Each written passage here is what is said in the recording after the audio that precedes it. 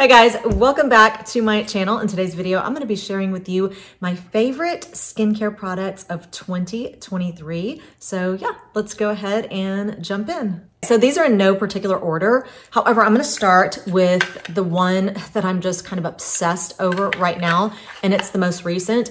And if this does not speak volumes to you, I don't know what will. These are my empties. I actually have a full one in my refrigerator and then a full one in my bathroom. Now, I did want to say that if you get it, you have to make sure it is by Cos RX.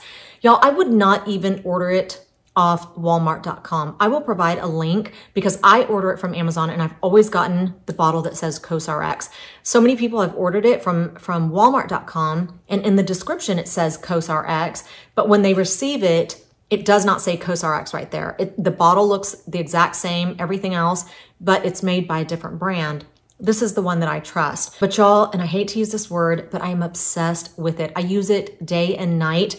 It is a game changer. You will see such a difference in your skin. One thing that I really like about it is that it naturally includes so many skin care ingredients. It includes Allantoin, which is supposed to be calming to your skin. It includes glycolic acid. It includes proteins, collagen, and elastin. It includes antioxidants. It includes peptides. And those are just found naturally in snail mucin. Now, I did want to clear up something because there are some people, there's a handful of people that are like, I would never put, snail mucin on my skin. Now, I think that a lot of people think that it is snail excretion, but it's not. It's snail secretion, and there is a difference. Excretion is like snail waste. I would not put snail waste on my face, but it's actually secretion. So snails produce it in order to moisturize and protect their little fragile bodies when they're, moving around. But the way that it was discovered is that snail farmers actually started to notice that whenever they would handle the snails, that the palms of their hands would become very smooth, and that if they had any wounds on their hands, they would heal really quickly.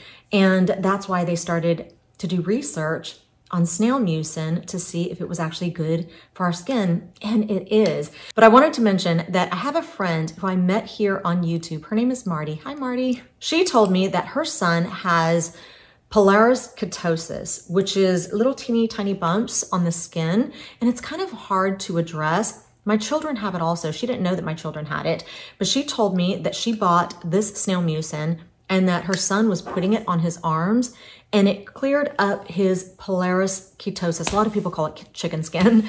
And so when she told me that, I was like, oh my gosh, I've got to get my kids to put it on their arms because they have those little tiny bumps on their arms also. My daughter started doing it, and within 2 weeks, I would say it's about 75% smoother. My son's only been putting it on his arms for about 1 week now, and I would say for sure it's about 50% smoother. Now, my son's is quite a bit worse than my daughter's. My daughter cares a little bit more. My son doesn't really care at all, but I was just like, let's give it a shot. It is literally smoothing out the skin. We have tried everything. I have bought every product out there that's supposed to be for like rough and bumpy skin, and nothing has helped until this. So yeah, that is favorite skincare product number 1. Next up is my Gold Bond, and I have several empties right here. The only reason I have all these empties is because I was originally gonna do an empties video, and then I thought, these are all my favorites. So this, you guys have probably seen it so many times on my channel. It is my favorite body lotion ever. It's my daughter's favorite body lotion ever. I feel like it's the only product that actually just really locks in all the moisture. And the reason it does lock in all the moisture is because it has so many occlusive ingredients in it. It's got Petrolatum, it's got jojoba oil, it's got Demithicone, which is like a silicone, and it's got shea butter. So all those things are just gonna really trap the moisture in and prevent any epidermal water loss. And as we age, that is so important for our skin. It's important when we're young. I love that this is also my daughter's favorite. I'm so happy that she's really into skincare because she's only 17 years old. When I was 17, I was not using any skincare. I was not putting lotion on my body when I got out of the shower. I was not putting any type of, moisturizers on my face or anything like that. It just, it wasn't important to me. Nobody was stressing the importance of it, but I'm her mom, so obviously I'm always stressing the importance of taking care of your skin. So I feel like she's just gonna have such great skin when she grows up. This is her absolute favorite. If I ever try to change it, which I do sometimes, she gets so upset. I did want to show you because I just happen to have them here too. I do have this CeraVe that's an empty, and then actually it's not empty, but I kept choosing this over this that it kind of went rancid. And so I obviously wasn't gonna put it on my body, but I choose that over this. I choose it over, this is also Gold Bond. It's just a different, it says Pure Moisture. This one is way more moisturizing and occlusive than that one. And so we just won't use anything else anymore. So I'm really just done, you know, trying out new body lotions. This is just the one for us. Y'all, it's also so great as your last step in your skincare, nighttime skincare routine. I smother my neck with it every single night because you don't want your neck skin or even, you know, your facial skin. You don't want your skin to dry out as you sleep. And especially if you sleep under like a ceiling fan or something like that, you don't want moisture being pulled out of your skin. So you want to put something pretty heavy on top that's just going to lock it all in so that you can stay younger looking longer. And I don't think there's anything wrong with wanting to stay younger looking. It's so funny. Every time I hear somebody start out a video, I'm not trying to look 20. I just want to have, I'm like, why? Why is everybody so afraid to say like, I'm not trying to look 20? I would love to look 20. If I could snap my fingers and be like, can I have my 20-year-old skin back? I would do it in a heartbeat. But I think it's so funny because I feel like so many women are afraid to admit that we liked the way we looked a little bit better when we were younger. I don't think there's anything wrong with that. Okay, so next up is castor oil. If you have been with my channel for a while, and some of you have been here since the beginning, you know who you are, I know who you are. I recognize your name, I recognize your comments. I could probably just read your comment and know who it's from because I even recognize the way you write. And, you know, anyway, it's so cute. And I really appreciate it. So I feel it's so heartwarming and it's so touching. And so thank you. But in the first couple years, I want to say, of my channel, I would always create this DIY and I shared it with you on my channel. I still create that DIY to this day. It is in my refrigerator. I've got 2 pump spray bottles full, and the 2 main ingredients are aloe vera juice or aloe vera gel, either one. Sometimes I just, you know, whichever one I decide to pick up. And then castor oil. Those are the 2 main ingredients. Everything else is just other little oils that I might pick up, rose hip seed oil, hyaluronic acid. I'll just kind of experiment with different oils to see what I like. But the main 2 that are always in it are aloe vera and then castor oil. Y'all, castor oil has so many benefits to your skin, to your body. There has been this craze on TikTok about castor oil. People are saying that if you rub it on your belly or rub it in your belly button at night, that it's gonna help, that it can help with digestion or constipation. Some people are saying it can help with, I think it's called PCOS, polycystic ovary syndrome or something like that.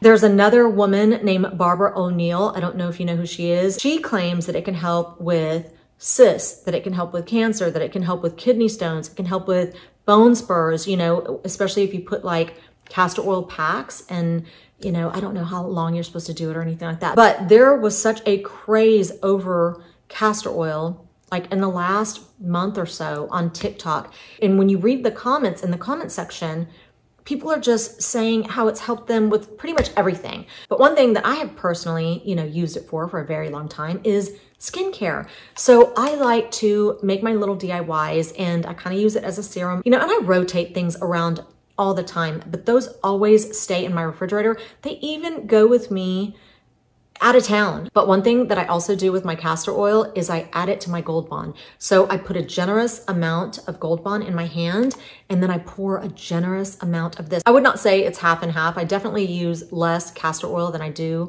lotion, but I just, you know, put together a consistency that I enjoy, put it all over my body. I'm telling you, y'all, if you want smooth skin from the neck down, you can even put it on your face because I do put it on my face also. At night, I actually mix it with my Snail Mucin and it really makes it spread really easily because the Snail Mucin is very slippery and it's just perfect. I mean, I feel like right now I've got such a good skincare routine going on. My skin on my face, I feel like my skin everywhere is just better than it's been in a very long time. And I think one of the reasons is because I'm really concentrating so much on keeping the moisture in. And I think that's very, very important as we age.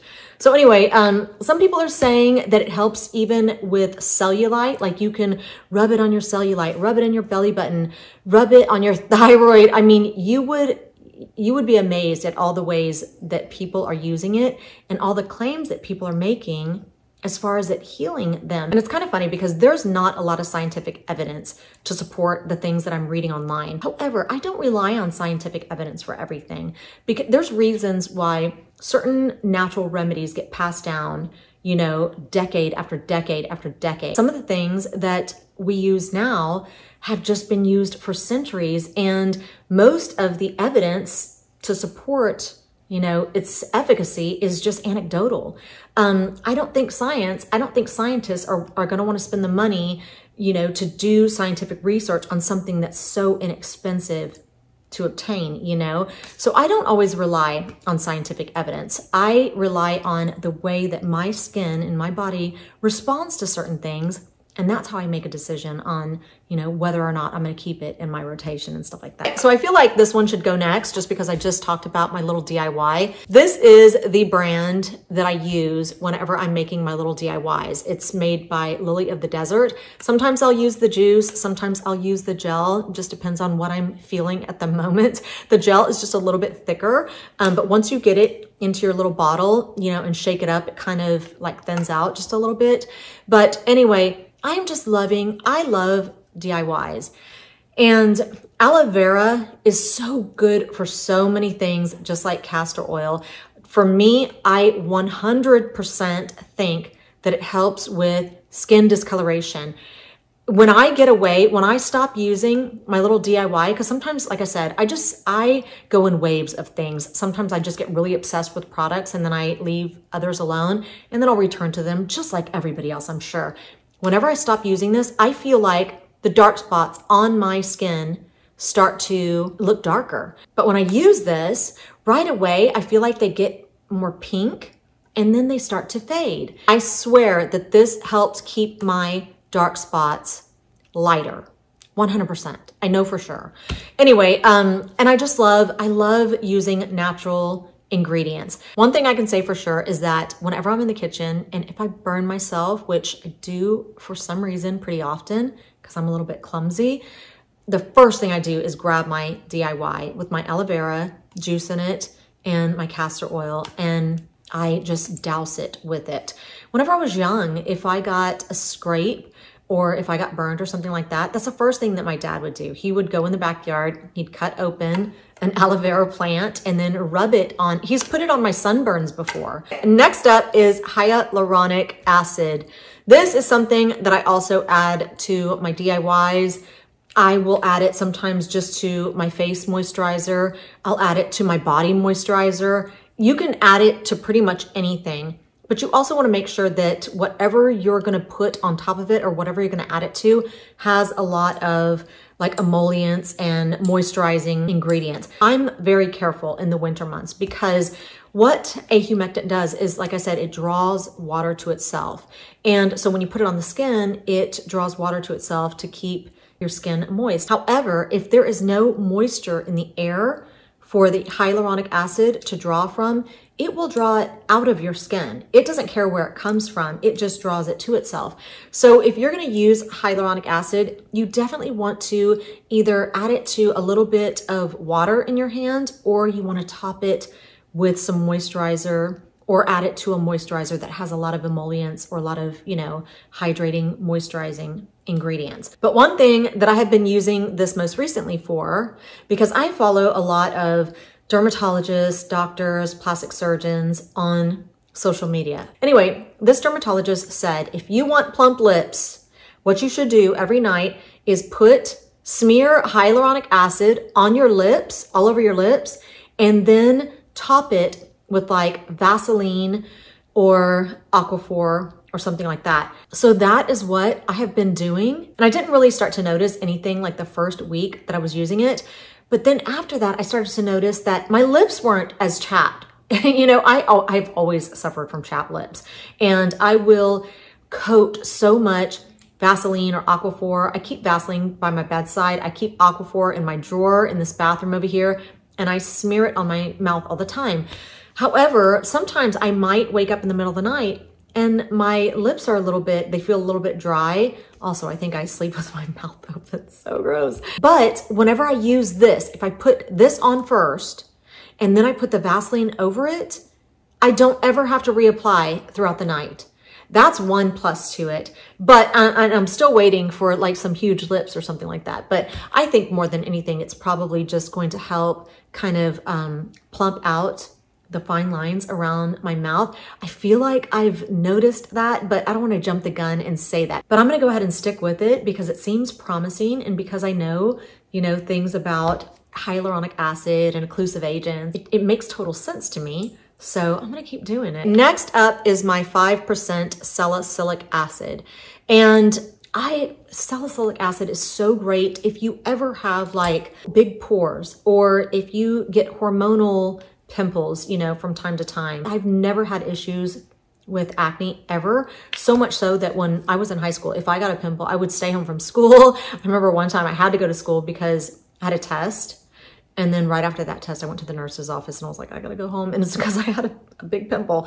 I know that sounds terrible, but it is what it is. It's true. That's what happened. But anyway, so whenever I do have a pimple, like the other day I got one, and I think it's because I switched up way too many products. So I had gotten one that was so big. Anyway, this stuff works great, especially like sometimes if my pores on my nose, you know, I always notice that's the only place where I really notice my pores. Not to say that I don't have them anywhere else, because I do. That's the only place that I kind of notice them sometimes. Whenever I see them and I feel like, I don't know, they're getting big or something, I will start using salicylic acid. One of the reasons that salicylic acid is so good for acne and for, you know, cleaning out pores is because it's oil soluble. So it's the difference between AHAs and BHAs. This is a BHA, so it's oil soluble. So it gets deep down in those pores, cleans them out. So anytime, if you're somebody, now I don't know if this is gonna help somebody who has like extreme acne, but it can't hurt to try it. But if you just get like little hormonal breakouts, or if you just want to clean out your pores from time to time, because maybe your pores are starting to look big or something like that, once you clean them out, it's like they're able to close. So, so you definitely want to keep that in your rotation. And this is a really good one. So yeah. Next up is the CeraVe Renewing Salicylic Acid Cleaner. And it looks like this because I keep these in my shower.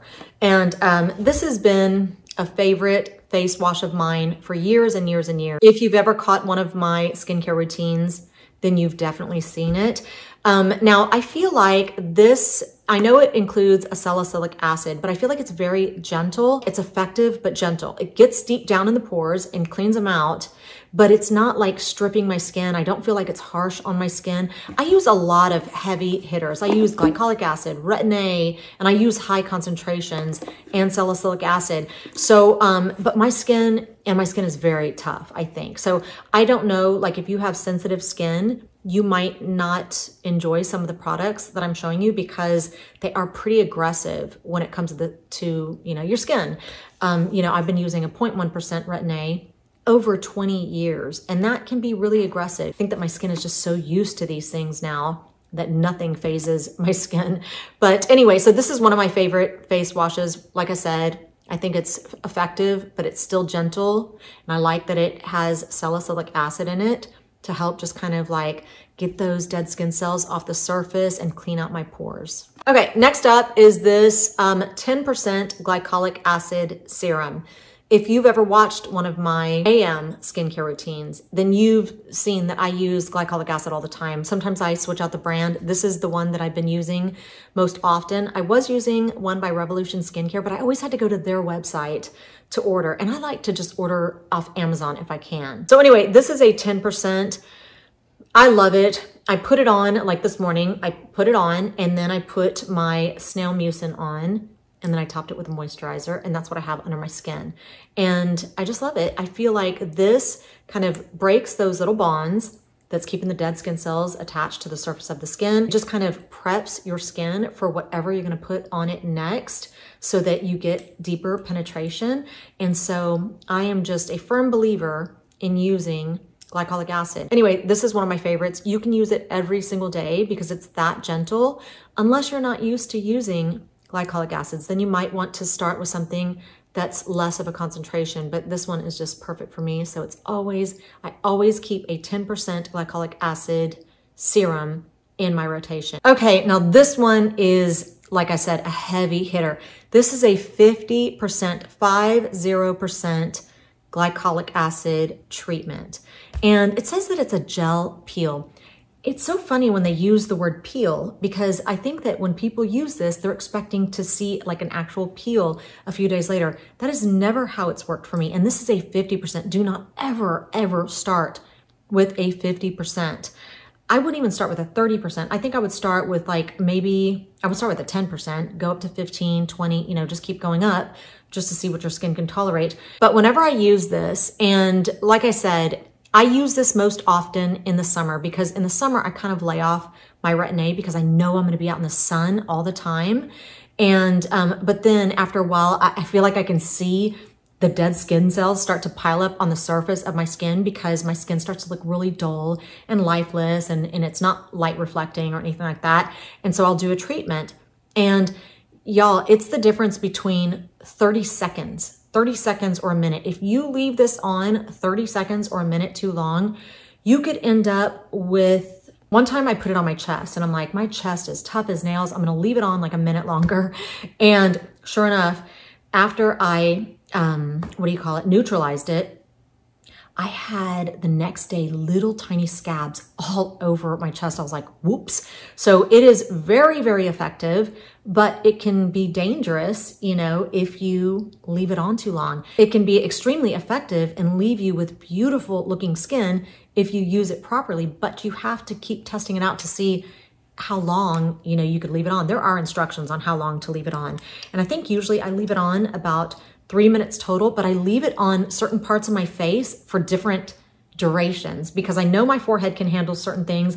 I know my chest can, and I know my chin can. Now the other areas of my face, like right in here and especially my neck, I have to be really careful, and I can only, you know, leave it on there for a much shorter period of time. But I do want to explain, because it does say that it's a gel peel. And like I said, people think that their skin's gonna peel off, but it's very rare that I ever peel after doing one of these treatments. It's not like a peel. I might experience some flaking a few days later, but I really think that it just kind of, and I've said it before, it's almost like it eats the dead skin right off the surface of your face. I know that glycolic acid goes in and kind of dissolves those bonds that are keeping the dead skin cells attached to the newer plump skin cells beneath. And I feel like it just almost dissolves those dead skin cells, because like I said, I never get a peel. I might get some flaking a few days later, but your skin is like new. It's almost like if you rub your forehead, it might squeak. It's so shiny. Your lines on your forehead is where I notice it the most on me. They look so shallow, almost like they're not even there.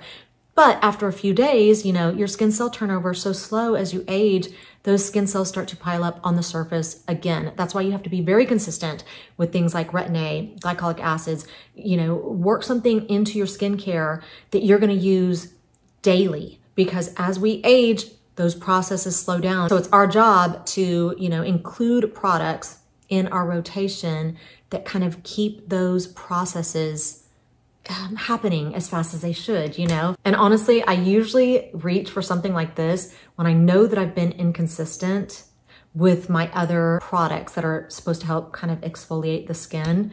And so I'm like, I need something to catapult me to the next level, just to get me back to where I need to be so that I can start being, you know, more consistent. So next up is this product right here. It's made by e.l.f. and it says Pure Skin Moisturizer with oat milk, ceramides, and niacinamides. Now, I've shown this to you several times, and I've got, you know, several empties here. I love this stuff so much. Some of you don't love it as much because you said it kind of sits on the surface of the skin. It does a little bit. Like, you definitely have to manipulate it into the skin. So that's what I have under my makeup right now. I actually used my 10% glycolic acid this morning. Then I put the Snail Mucin on top, and then I put this on top of the Snail Mucin.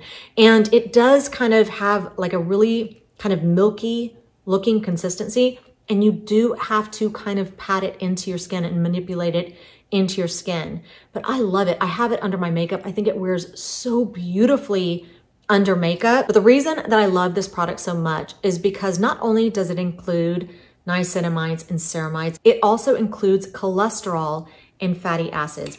And if you're really big into skincare like I am, then you know that the stratum corneum, which is the top layer of the epidermis, it's what you see, you know, when you look at somebody's skin. The stratum corneum actually protects your skin and keeps water and moisture from escaping. So it's responsible for keeping your skin really moisturized and really healthy looking. But there are 3 major lipids in the stratum corneum, and those are fatty acids, cholesterol, and ceramides, and this contains all 3. So whenever you find a product that has all 3, when it has fatty acids, cholesterol, and ceramides, those are going to work synergetically together to help support your skin's protective barrier. It's going to help keep that moisture balance in your skin, and it's going to help retain that lipid composition that's very important for healthy looking and feeling skin. So you're going to look younger, longer, if you find products with all 3.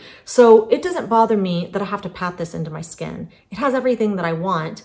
It wears beautifully under makeup. It locks all the moisture in, and it strengthens, you know, my skin's protective barrier. So I'm definitely gonna keep this in my rotation. So last but not least, now this is not really skincare, but it is something that I use on my skin very regularly. It is the Jergens Instant Sun in the Deep Bronze.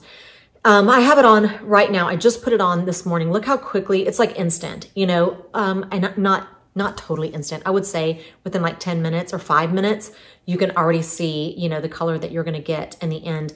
I always sleep in it. And whenever I don't, if I put it on in the morning and I wash it off by that evening, I don't feel like it develops as deep as it does if I sleep in it. So I always sleep in it. The way that I do it is that I used to have a day bed, and it was a twin size. We don't have it anymore. And so I just use the sheets that I used to cover the day bed with. I wrap myself up like a little taquito, and that's how I sleep in my bed, so that I don't have to worry about it transferring to my sheets, and I don't have to worry about like washing my sheets the next day, because that's what I used to do, and it was just, you know, such a chore.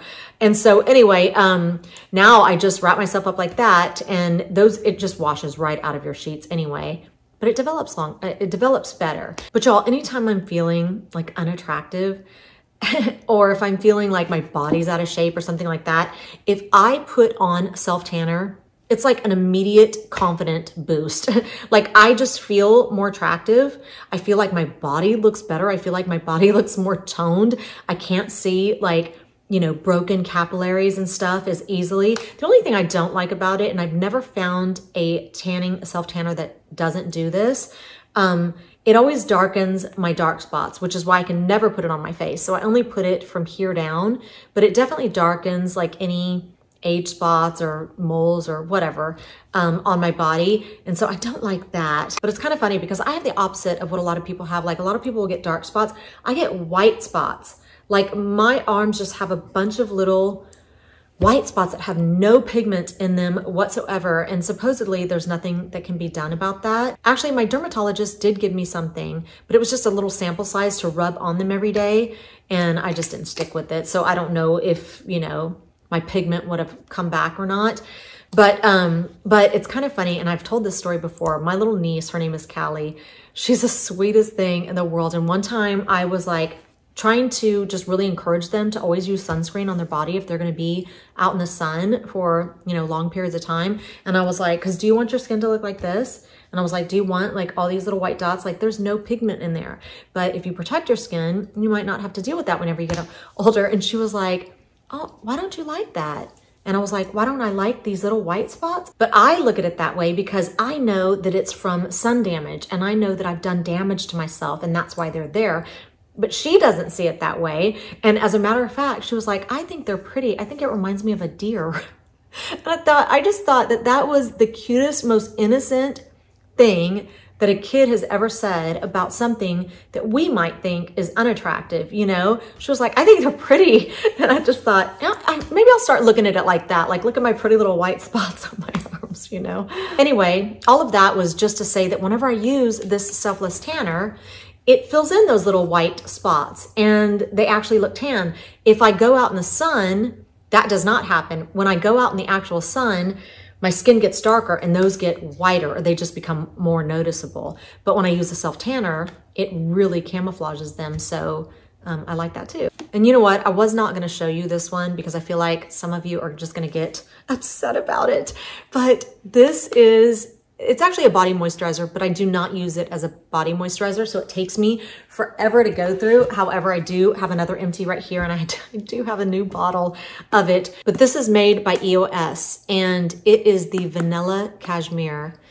And y'all, the smell of this is so, it makes you smell edible. I don't know if that's weird or not, but it smells like, it kind of smells like a mix between a cake mix, cake batter, like a vanilla cake batter, and then like cotton candy.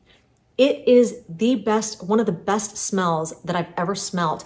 And so every night I put it on my wrist and sometimes I'll put it on my whole like inner arm there because I don't know, I'm not too worried about the skin there and it's not damaging it at all. But the only reason that I say that you guys are going to crucify me is because it definitely has fragrance in it, like a strong fragrance, but it smells so good. I just keep buying it because I like to put it, like I said, on my wrist and in my inner arm, and then I'll just rub it all over my clothes that I'm sleeping in at night because I just love the smell so much.